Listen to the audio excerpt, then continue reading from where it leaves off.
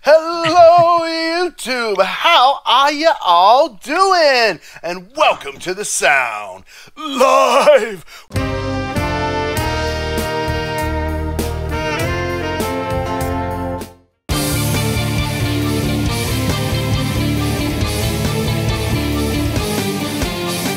We're in a heat wave here. It's going to be 99 degrees in Oregon today. How y'all doing? Today with me I have Evelyn Holland. Evelyn is a singer-songwriter and guitarist. What are you up to these days, Evelyn? I'm continuing progress on the third record. I just tracked some bass yesterday. I have Kyle Walls. Kyle is a singer, songwriter, and musician, guitarist. Kyle, what are you up to these summer days? Last week, I picked up my guitar one morning and was going through some songs I'd written in the last few months. And there was one I liked it when I wrote it, but then I haven't really liked it. I was like, maybe I'm going to take that one off my list of ones that I might do. For some reason, my fingers started playing it in a way that I really, really like. So I recorded a draft. I shared it with my patrons and stuff, but it was cool that I sat down and I use session drum tracks for my original music and stuff. So I found some drums I liked. I got everything arranged really cool. I added some bass, and it was fun to sit down and record again, because it's been a little while since I recorded something new, studio wise. So that's fun stuff.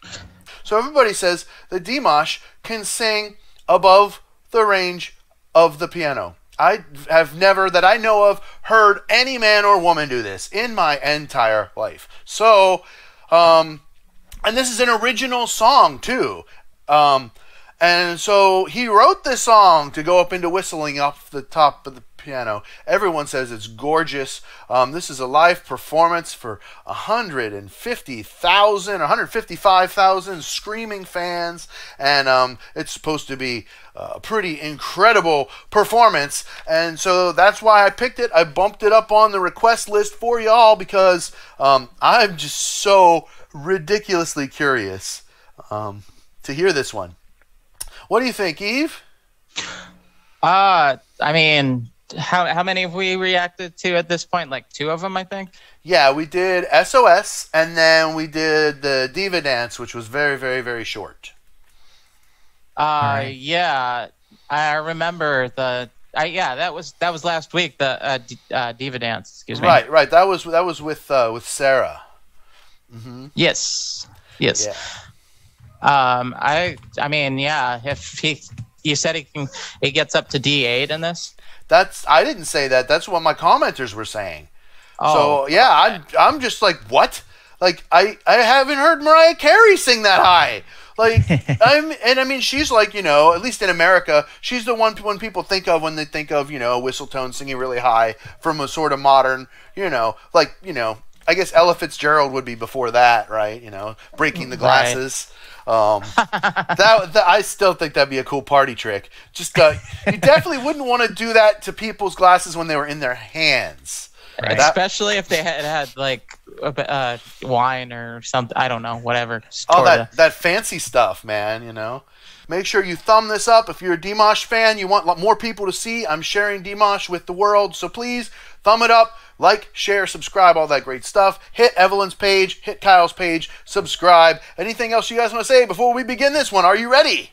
Let's do it. All right. This is a little bit long. Once 5 minutes and something. I'm excited. So, without further ado, Musicians Panel reacts to Dimash. And this is Unforgettable Day, Gakku. Here we go!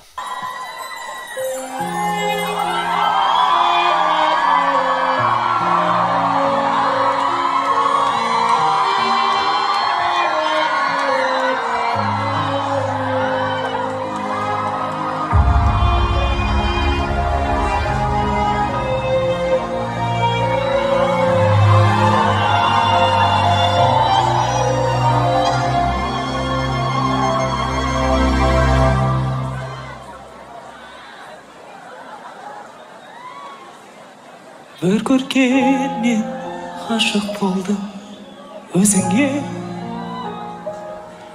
Еркелеген балдай тәтті сөзіңе Қылығыңмен баурап алдың жанымда Қарай бердім нұрға толы жүзіңе Пай-пай шіркін ұмытылмас күн Пай-пай шіркін ұмытылмас күн аңсап күткен арманым сен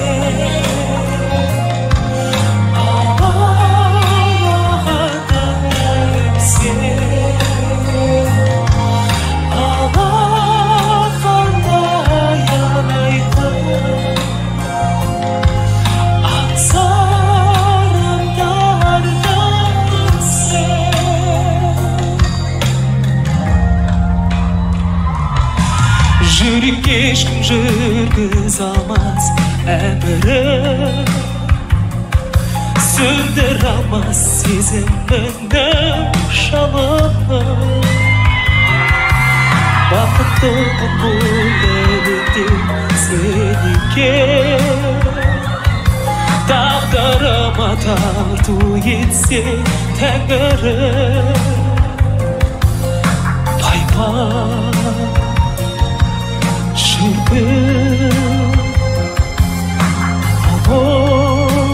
ұмытылмас күн Пай-пай шіркін ұмытылмас күн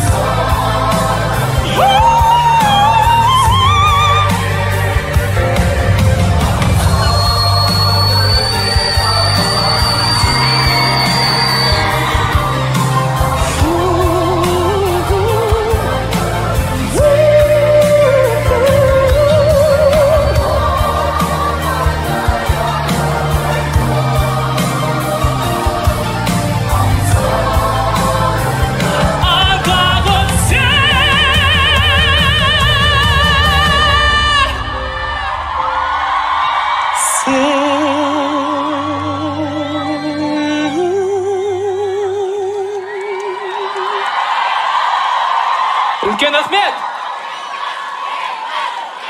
That was that. Yeah, that it was just that one place where he hit that D8. That wasn't digitally altered. It sounded real to me. I thought it sounded like a freaking piccolo or something, man. It was like, it was just. I mean, I guess that's what whistle tone would be, is just so like airy. But it felt like it was just like, it was like that airy sound mixed with the pitch mixed with like that blowing over a Coke bottle kind of sound. So I can imagine to do that, he had to have his throat just so incredibly relaxed. I can't possibly imagine. I mean, yeah, that's probably why I could only do it in like a short burst like that too. Yeah. Have you either of you seen people do like the record setting for singing like that? I haven't. No. Because there's a video or two when I was giving guitar lessons that I don't know, a student and I we chased that tangent one time, and this guy would hold his one nostril shut. And talking about whistle tones, you know, because it's pretty much all coming out of your sinus cavity. Right. Mm-hmm. You know, and because I was curious, because, you know, pulling up this video, you see the suggestions. There's a whole bunch of things about, you know, Dimash, highest note, blah, blah, blah. All those things that to let you know, oh, he's going to sing a high note in this video. So I was curious to see, you know, how he would get ready, like what he was doing right before he hit that note and stuff like that.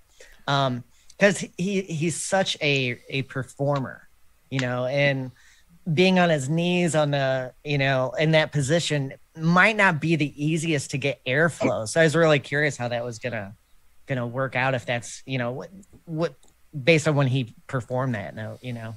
Oh man, he had 100% control of that audience, and it looked like, I mean, I couldn't see real clearly, but it looked like there was a large population of young, gorgeous little girls there, just screaming their heads off for him. Oh man, he I can only imagine the high that guy was riding at the end of that song, because I mean, you can't deny it. Live performance is a drug. It makes your body create endorphins and, you know, dopamine and all this stuff. And I mean, you know, it's like Eleanor Goldfield says, it's the only drug that has no negative side effects that she knows of. You know? Except for ego. Well, yeah, I know. Well, you know, but lots of drugs kind of tap into ego.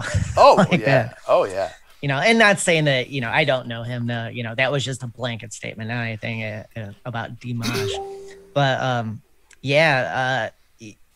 his way of working the crowd is really cool. I did happen to look up out of curiosity, because I was curious, like the setting, like what Gakku, which I'm probably saying incorrectly, Gakku voices, and just getting a tiny bit more information about him, because apparently he was all classically trained. Mm-hmm.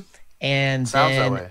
Instead of taking a position at an opera, he decided to, you know, go the more contemporary route, in which, you know, us here in the States, we don't, yeah, since we're in an amalgam of different cultures, we don't really have, you know, folk music here doesn't have the same music as in other cultures that have had like a 500 or 1,000 year presence. You know, like in the UK, you could sing a song, you know, with people somewhere that people have been singing for like 800 years. And that has a different level of meaning and cultural significance than like here in the States, like, hey, let's sing some Justin Bieber, you know, or something like that. God. You know, just, you know, or hey, let's, you know, there's, you know, like, you know, many examples, but you get the idea that I'm going for there. And that's and his choice to pursue like kind of having one foot in the traditional music of where he's from, mm-hmm. and the other foot in a more contemporary styling. You know that he is talking about riding that high. You know that has got to be an amazing feeling to, you know, have the cultural love like that, you know, and to play something that's traditional yet give it a slightly different spin, you know, and keep all that momentum. You know, that's a really cool thing to watch happen. Okay, so I had some more things I wanted to say about this. Yeah. Well, no, sure, this This is his original song. I would not have been able to tell that it was his original song versus, a really highly respected cover that was already famous. It was a great song. Apparently, according to the chat, he was 17 when he wrote this. I mean, this guy is extremely talented. I think there's a little bit of a misunderstanding in the chat and the audience about our commentary about the D8. The note itself was not short. No, we heard it had vibrato. We heard it had body. We heard it was a good note. We heard it. For me, anyway, and I mean, maybe this is just I had my own false expectation.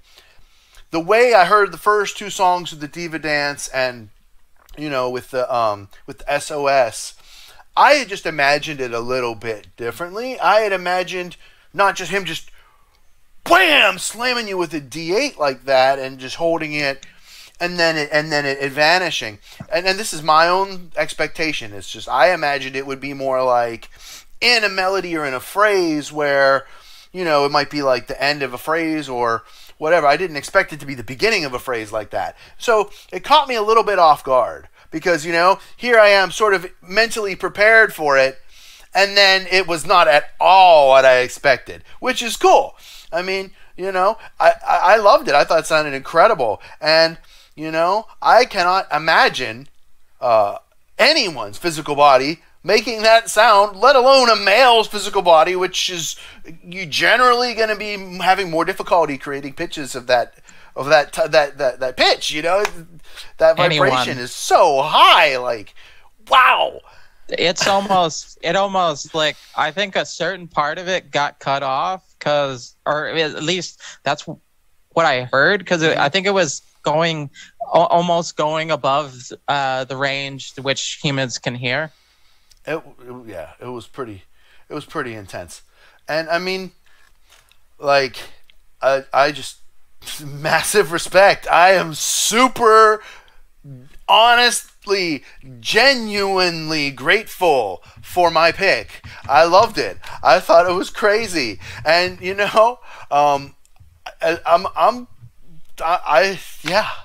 I thought it was really, really, really crazy. Like, it's one of those things like you just don't expect that sound to come out of someone, and it was there, and it was real, and it was incredible. And I just can only imagine, I want to see more from Dimash. I want to see more originals, more performances. I can only imagine as he seasons and grows and, collaborates and explodes. I mean, he's already got over 1 million subscribers, incredible singer. Anything else you want to say, Kyle? You got kind of booted out in the middle there. Yeah, I know. I'm so impressed with his sensibility of being a performer. And that's why I, looked up a little bit of his information because that's one criticism of studying music, at a university level is you learn all about theory, you learn all about playing the notes, but you don't learn about getting on stage and connecting with that audience necessarily. And that's a whole different skill set, and people that don't perform or don't have, jobs where you have to connect with a large group of people, that is such an entirely different skill set than whatever it is you are doing. That is, like for example, as a singer, his ability to connect with an audience is an entirely different skill set than his ability to sing. Oh yeah, and to write songs is an entirely different skill set. Right. I mean, that song. I mean, I don't know that there were some parts like the high note. It was just like. It was like a guitar player putting in an extra guitar solo. It's like, oh, well, that's cool. I didn't get and I know a lot of it is me not knowing the language or what the song is about, because of that barrier. But I mean, there were parts of the song I was like, oh, well, this is, an okay song. It's not like I was blown away by the song itself, but his performance and going to the edge of the stage, knowing when to do that, know when to pull back, know when to create that sense of drama. That's what really captivated me. like in general, a lot of people in other places in the world, or you know, especially maybe Europe or whatever, maybe in Asia, people speak more languages. I'm an idiot. I only know English and that's it. I know a tiny bit of French. I'm not fluent in other languages. I know a little bit of Sanskrit, ancient Sanskrit, you know, from yogic chanting and stuff. Yeah. That's it. That's it. So you got to factor in this guy. He performs in like, well, somebody said like, what was it 17 languages or something ridiculous? I mean, you know, he's fluent in a bunch of languages, you know, sings in a whole mess of languages. I learned to sing in different languages when I was in college and stuff. You know, it's not that hard to just learn how to enunciate the stuff. But like, think about it. He's that expressive. I'm blown away, dude. I liked it. Like it was, like I said, the D8 context was not what I expected. I expected it to be more surrounded by other notes in a phrase, and it wasn't. Other than that, because that's what I was listening for. I was listening for, and I was like, that ain't D8. That ain't D8. No way. Yeah. And then all of a sudden, I was like, okay, that's it. Yeah. Well, and you could see the crowd getting ready, you know, and they knew. I thought it was funny. You know, all the people have their phones upright. And you know, I always tell like my wife, it's like, turn the phone this way, you know, so then it, you know, it looks better. You know, yeah. And there was one dude who has phone like that. Thank you so much, everybody, for being here with me. Thank you, Eve. Thank you, Kyle, for being my awesome guest. Everybody, make sure you mash that like button. Please go over to their channels. We're all just growing so much, and it's because of you guys. Thank you so much. This whole show is for you, for your comments, for your chats, for your thumbs up and everything. We really appreciate it. And you know, in addition to super chats, super stickers, make sure you check out my Patreon, patreon.com/Matthews Music Lesson Studio, where you can go ahead and sign up. You can request collaborations, you can request covers, you can request, reactions, and you'll get cut the line. The more you donate, the further ahead of the line you can jump. Please check out my website, MatthewsMusicLessonStudio.com, where you can get music lessons from me. And I can do voice, guitar, ukulele, and saxophone. And songwriting, if you're interested in songwriting, music theory, all that kind of stuff. I can teach you about scales and chords and modes and whatever you want to learn. So, MatthewsMusicLessonStudio.com. Make sure you like this video, share out the stream, and check out all of our websites. Links are in the description. I'll see you guys all next time on the Sound Live High.